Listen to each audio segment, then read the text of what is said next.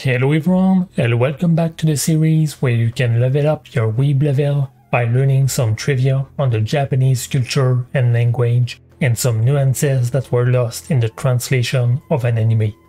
In this case, for the first episode of Jigokuraku, or Hell's Paradise. Let's start right away with the Japanese title Jigokuraku. It's a combination of the word Jigoku, hell, and Gokuraku, paradise. The hell term is a more general one, used for multiple religions, and it's written with ground and prison. The one for paradise is more specific to Buddhist religion, to talk about the pure land of Amitabha, Gokuraku Jodo, and written with highest bliss. The name of our main character is Gabimaru, and could be interpreted as brown, eyebrows, and round. It could be referring to a custom associated to the imperial court to put white paint on someone's face and draw black rounded eyebrows. The Gabi part also seems to be the Chinese name of a bird that looks like it has painted eyebrows. The other name of Gabimaru that was translated into hollow was garan in Japanese, and comes from garando, to talk about something empty or vacant.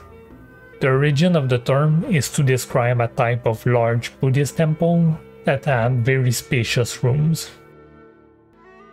Our other main character has a longer title, with Yamada Asaemon being based on a real historical clan of sword testers during the Edo period.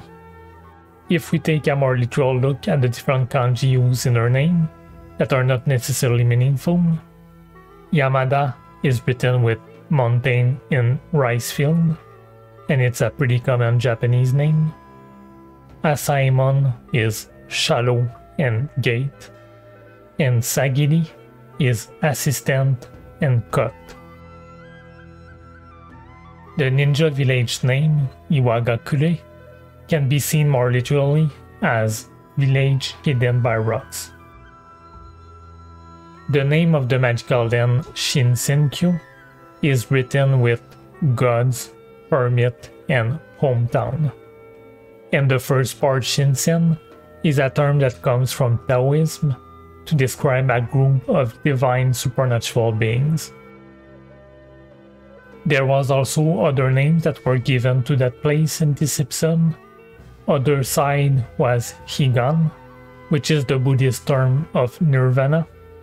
Paradise was Gokurakudo, the same term referenced in the title of the show.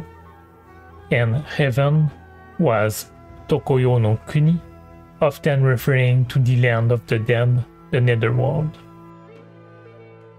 The term for the Elixir of Life was Senyaku, hermit and medicine, which links with the Shinsenkyo name.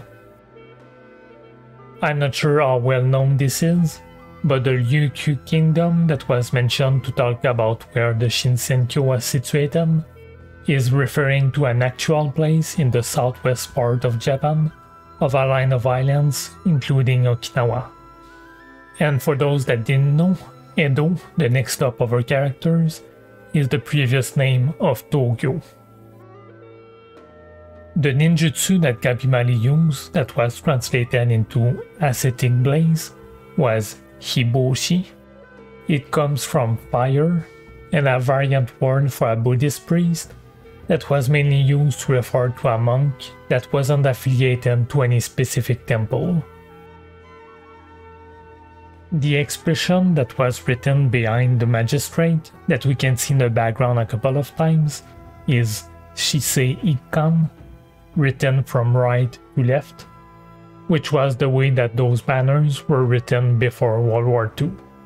It means to stay sincere until the end and go through, stick to, one plan or method. That's all I had for this episode, and you know what to do. Like this video to let me know if you want me to continue this series. Comment about the thing that you found the most interesting or surprising. And of course, subscribe if you want to have more chance seeing when I upload more stuff.